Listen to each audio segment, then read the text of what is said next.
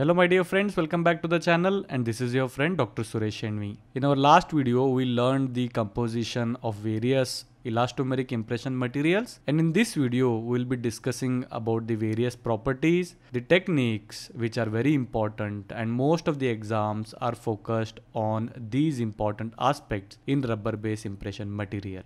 Elastomeric impression materials are classified into 4 categories based on the consistency. But let us first understand how was this classification derived. When a new impression material is manufactured, 0.5 ml of that impression material is placed between two flat metal discs and a force of 1.5 Newton is applied on this material. And under pressure, this impression material is going to form a disc. The impression materials which are thick in consistency will form a smaller diameter disc, and the materials which are thinner in consistency will form a larger disc. And as you can see in the chart, depending on the diameter, they are classified as light body, medium, heavy body, and putty consistency. As learned in the last video, there are 4 categories of chemicals used to make elastomeric impression material. But that doesn't mean that each chemical is available in 4 consistencies. For example, there is no putty consistency in polysulfide,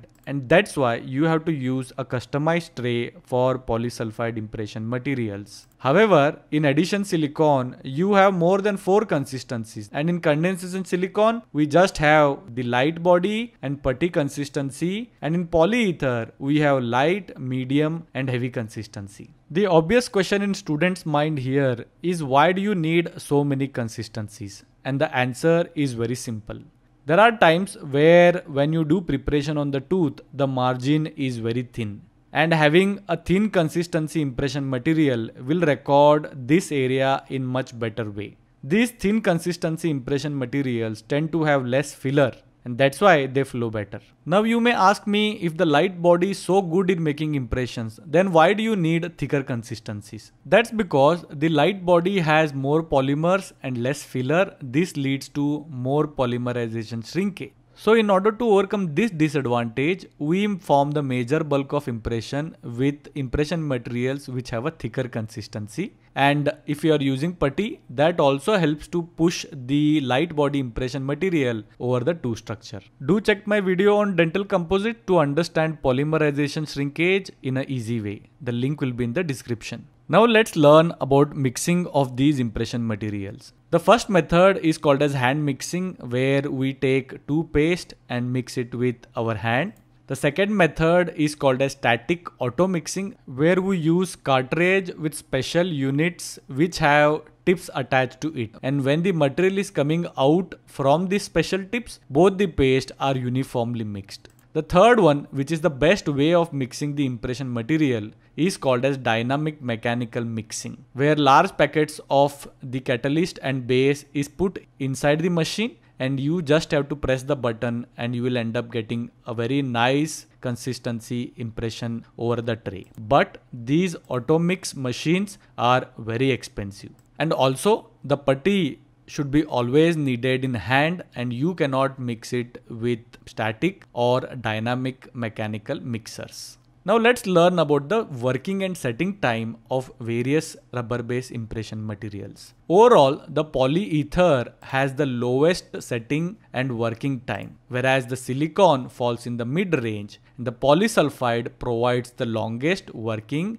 and setting time. Of course, there is something called as snap set in polyether impression material, and I will try to explain it based on this graph. If you see, the setting of the impression material gradually happens in most of the rubber base impression materials. But in polyether, at one specific point, the material starts setting faster than its earlier phase, and this transition is called as snap set of the polyether impression material. Now let's talk about the cost of these various impression materials. Of course, if you consider all the impression materials, then the alginate, which we learned few days back, is the cheapest one. And the most expensive of all the impression materials which I have studied is the polyether. Please note that although agar is considered to be cheaper here, but compared to the equipments, it may end up costing more than the polyether itself. As per the Studovant,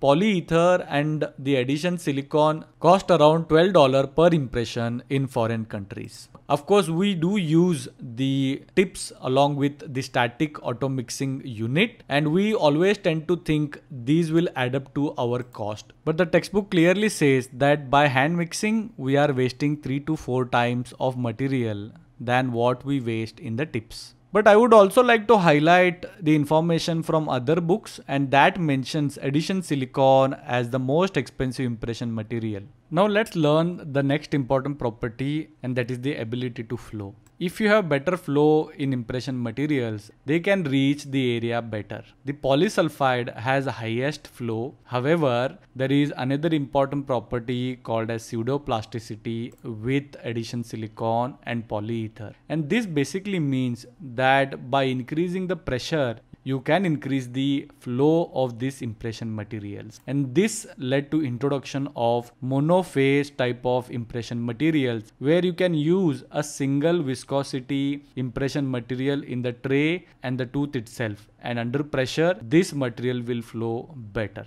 As per the textbooks, it is the viscosity, that is the flow, which is the most important factor for making impressions which have maximum detail. And now we are learning the most important property, that is the dimensional change. Dimensional change means, suppose if you have made an impression and then you pour, but if the impression doesn't match the actual preparation, then it means the dimensions of the impressions have changed, and this will give us improper restorations. Now there are basically 5 reasons for this dimensional change. The first reason may be because of polymerization shrinkage, or the second being the byproduct like water in polysulfide and alcohol in condensation silicone. Third may be because of thermal contraction, because we are removing the impression from oral temperature and we are getting it to the room temperature. The fourth may be because of imbibition, that is absorption of water, disinfectant, or because of high humidity, which is more commonly seen in Addition Silicone with surfactants. And then the last reason may be because of incomplete recovery once you remove the impression material from the tooth. By now, it should be easy to remember that polysulfide and condensation silicone have poor dimensional stability. And the maximum shrinkage happens within first hour of making the impression. So in order to overcome this issue, you should pour the impression within 30 minutes if the impression is made from condensation silicone or polysulfide. This means that the Addition Silicone and polyether are more dimensionally stable, which allows us to pour them even after 1 week without losing the dimensions of the impression. Also, you can do multiple pour in the same impression if you are using these dimensionally stable impression materials. Out of all the elastic impression materials, it is the Addition Silicone which is most dimensionally stable, and the least being the Condensation Silicone in the elastomeric category, but overall it is the hydrocolloids which are least stable. Now let's learn the another important property which is routinely asked in the exam, and that is the wettability. Since polyether has the lowest contact angle, it is truly hydrophilic, and we have discussed the reason in the last video. Although the Addition Silicone is also hydrophobic, but because it is now available with the surfactant, it is made hydrophilic. So overall, it is the Condensation Silicone which is the least hydrophilic impression material, and the most hydrophilic impression material is the hydrocolloid, and then it is the polyether in the rubber base impression material. Then the another important property is the stiffness. If the impression material is stiff, then there is always chance of losing the highly mobile tooth during the impression procedure. And overall, it is the polyether which has the highest stiffness. That's why it is the impression material which is very difficult to remove from the undercuts. And then comes the tear strength, and this indicates the ability of the material to withstand the tearing in the thin interproximal areas, and I have discussed this in a very nice way in alginate. In order to improve the tear strength in rubber base impression materials, you can rapidly remove the impression from the mouth. That is, as soon as the seal is broken, you should remove the impression with a quick snap rather than by a slow motion. So overall, it is the polysulfide which has highest tear strength, and then the lowest is the condensation silicone in the elastomeric category, but overall it is the hydrocolloid impression material. Now, since you understood the properties, let us briefly go through the techniques. And basically there are two ways of classifying the impression techniques. The first is based on the type of consistency you have used to make the impression, and the second, the number of steps involved in the impression making. Based on the consistency, you can classify it as monophase or double mix impression techniques. In the monophase, we use the same mix of medium viscosity materials in both stock tray and the syringe. In the double mix technique, we use a heavy body impression material in the tray and the light body material over the two structure. The putty wash technique, where the impression technique is divided based on steps, we can classify them in two categories. The first technique is called a single stage technique, which is very similar to the double mix technique, where we take putty over the stock tray and then inject the light body over this putty and the tooth, and then place the putty tray over the two structure. So here in one step, we are using both the light body and putty. The second being the two-stage putty technique, where we make an impression with putty by keeping a polythene sheet on the teeth, and then once this material is set, we add the light body over this already set putty and then keep the impression tray back on the two structure. And this is called as a two-stage technique, which is considered to be better for impression making. This chart can help you to remember the important MCQ questions which appear from the properties of rubber-based impression material. And I hope that these two videos help you to understand the elastomeric impression material. Click the like button and subscribe to the channel and hit the bell icon if you like the video. Bye for now.